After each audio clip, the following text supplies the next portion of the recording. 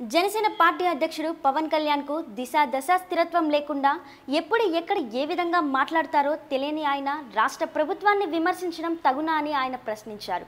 రావూరు మండలం గానుగపాడులో మంత్రి కేఎస్ జవహర్ నివాసంలో విలేకరులతో మాట్లాడుతూ అదే పార్టీలో ప్రజారాజ్యంను విలీనం చేసినప్పుడు మీ పౌరుషం ఏమైంది? గత ఎన్నికల సమయంలో కేసీఆర్ను తాట తీస్తానని హెచ్చరించి మీ రాజకీయ లబ్ధి కోసం అదే కేసీఆర్తో మిలాఖత్ అయ్యారని ఆయన ధ్వజమెత్తారు.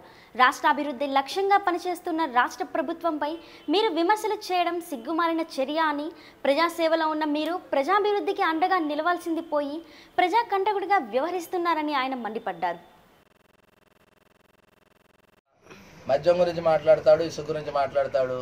వచ్చి నిజ నిజాలు తెలుసుకొని నిజ నిర్ధారణ చేసి మాట్లాడితే బాగుంటుందని సలహా ఇస్తాను. ముందే నన్ను విమర్శించే ముందు ఇసుక ఎలా చేస్తారు? కొవ్వూరులో గోదావరిలో మునిగి లంకల్లో నుంచి పడవల్లో తీసుకొచ్చిన ఇసుకని ఆ పడవ యజమానులు ఎవరైతే ఉన్నారో వాళ్ళు అమ్ముకుంటున్నారు తప్ప అక్కడ ఎటువంటి రాజకీయ ప్రమేయం లేదనే విషయం పవన్ కళ్యాణ్ తెలుసుకొని మాట్లాడితే బాగుంటుంది. ముందుగానే ఆయన విమర్శించేది కూడా చెప్తా ఉన్నా. మద్యం గురించి మాట్లాడతాడు, నేను వచ్చాక మద్యం రాలే, లేకపోతే నేను వచ్చాక గోదావరి లేదు. అంతకు ముందు నుంచి ఉంది, ఆ వ్యవస్థ నడుస్తూ ఉంది. మద్యంలో ఈరోజు దాదాపుగా 24,000 కేసుల వరకు బెల్ట్ షాపుల మీద పెట్టాం. 76% సాటిస్ఫాక్షన్ లెవెల్ ఉంది.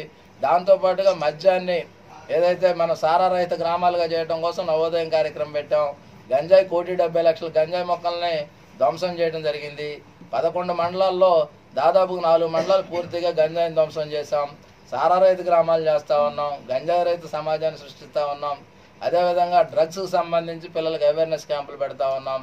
యూనివర్సిటీల్లో కూడా అన్ని చోట్ల కూడా తిరుపతి కానీ విశాఖపట్నం యూనివర్సిటీలు ఆల్రెడీ నేను స్వయంగా వెళ్ళి పిల్లలకు డ్రగ్స్ మీద అవగాహన కల్పించి ఏ విధంగా వాటికి దూరంగా ఉండాలి, బలహీన మనస్కులుగా ఏ విధంగా ఉండకూడదని వాళ్ళని బలవంతం చేయడానికి నా ప్రయత్నం నేను చేస్తూ ఉన్నా.